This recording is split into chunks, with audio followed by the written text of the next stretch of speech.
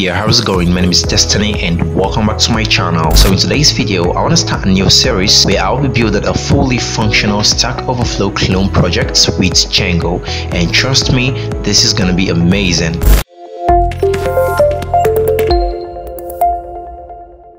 Okay, before we go ahead and start building out the projects, we want to take a look at what the end product of this project is going to look like the project overview and all that.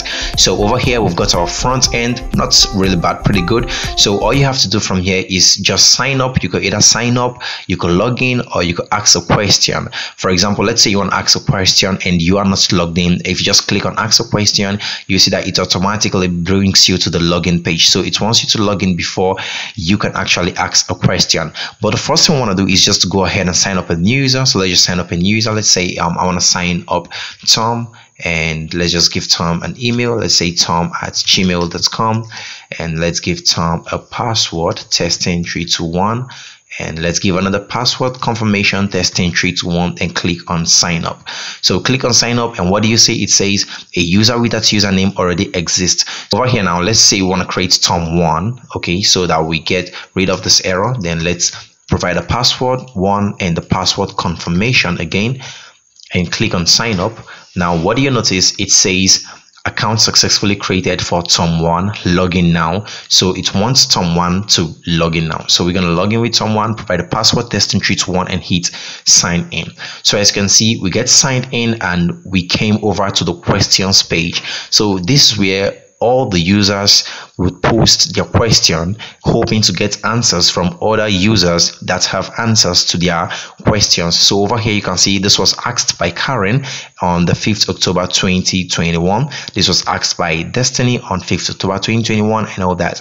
And as you can see over here, we have the question title, we have the details, you can read more and all that. So we've got a couple questions over here. I just added dummy questions. As you can see, they are just dummy questions, not really active. So what you want to do firstly is just go over to our profile. We're still going to come back here to see what we have here, but firstly, let's just go over to our profile and see how everything looks over there. So we come over here and click on profile. And what do you notice? Automatically, by default, Tom already has a profile picture over here, and his email was filled in. He doesn't have a phone number yet, projects and all that. He could manually add projects if he wants. And there's another coating over here. He can as well update his profile. So let's say you want to update his profile name to a Big Tom, something like that. Let's say Big Tom, and he want to update the email to bigtom@gmail.com, and he want to update the bio to software engineer. And let's say he just want to add a phone number 070, let's just do whatever, 1111111, yeah, whatever. And let's say we want to choose a new profile picture for Tom. So all you have to do is just click on this choose file icon over here, and let's choose a picture for Tom. Let me just come over here to my downloads and see if I've got anything. Okay, let me just pick anything at all. So I'm just gonna pick this and click on open. So with this now, all I have to do is hit the update profile, and what do you notice? It updates Tom profile. Now he has a new profile picture, he has a new name, he has his bio updated. Now he has a mobile number and his email. So as you can see, the profile is working perfectly well. And from here, you can as well ask a question or view questions. So we want to view questions so that we can see all that we can do with this now. So the first thing that we're going to do over here is just open up one of the questions. So I'm going to open up this first one over here. But before that, let me just refresh the site to make sure that everything is actually loading up correctly. So I'm just going to click on this over here. And what do you notice? You see we have the title over here in bold, and we also have the detail. So with this now, the user says I have many books in database. Searching the database returns nothing, empty query set, and he puts in what he has in his views.py and all that.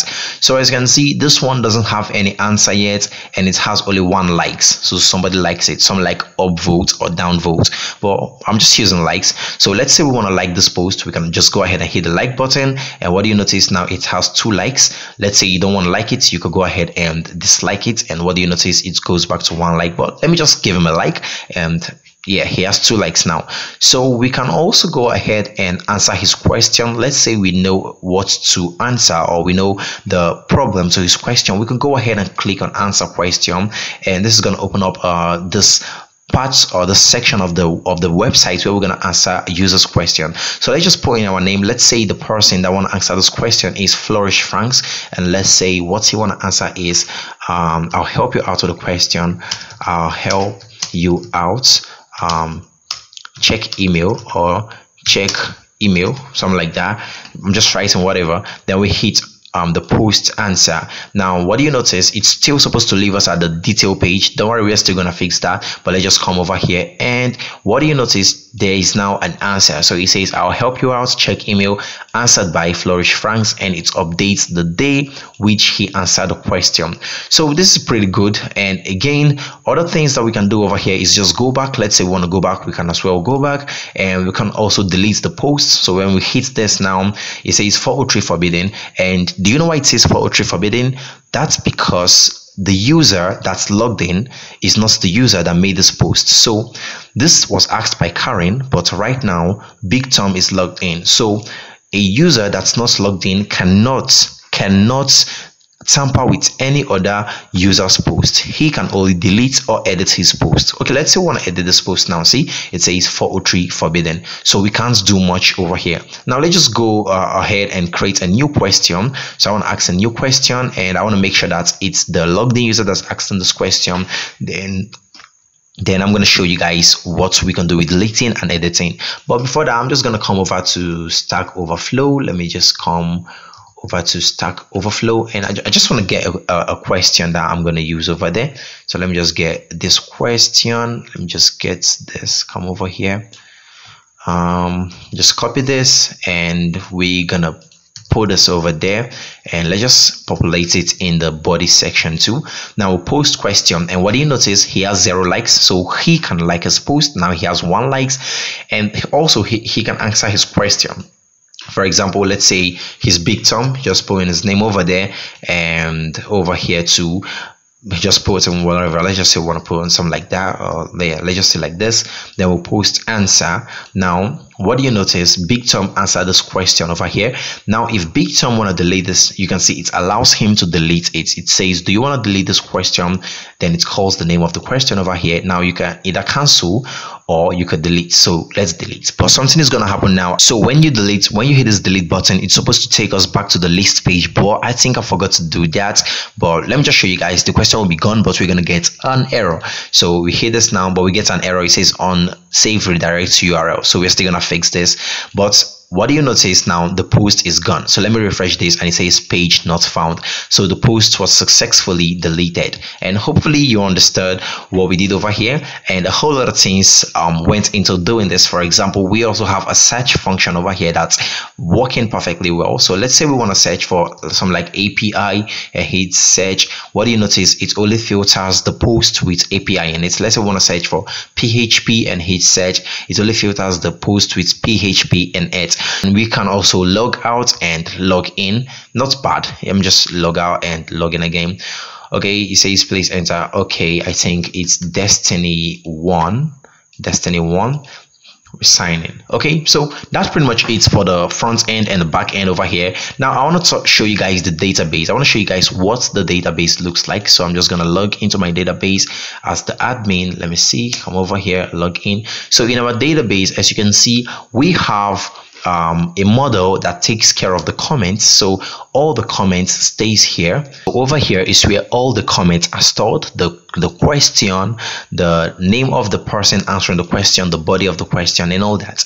And also we have another model storing the questions. So Karen has a question, Destiny has a question. Now when we open this up, you will see the name of the user that posted the question, the title of the question, the body of the question, the date the question was created, and finally how many people liked the question. So in total now we have 5 users. If you come over here, you see that we have 5 users over here, and from the 5 users, only 2 liked this post. So 1 and 2, so they are the one that actually liked this post, and we can even confirm that. So let's come over here and refresh. It's the first post. Now when we open this up, what do you notice? 2 likes. So let's say we come over here and we get, let's just say we left only this one and click on save. Now come over here and refresh. You see we automatically removes 1 like. So that's what the database does. And finally we have a profile model. This one stores the profile of each user. user. Pretty simple, and I'm going to show you guys how to do all this in this video. So that's pretty much it, and hopefully this video wasn't too long for the project overview, and I hope you guys are going to enjoy this video and learn a whole lot of things. And in the future we will be adding more functionalities, more features to this site. So hopefully you guys enjoy this video and actually saw what we're going to be building in this course, and I hope you guys like it. If you do not forget to drop a like on this video to actually follow along with the daily course that I'll be dropping on this channel. And finally, drop a like on this video for the YouTube algorithm, and also check out the links in the description. One might be helpful to you. And that's pretty much it. I hope I'll see you guys in the main video where we're going to go ahead and start setting up our Django project. So make sure you don't miss it. Mad love, peace out.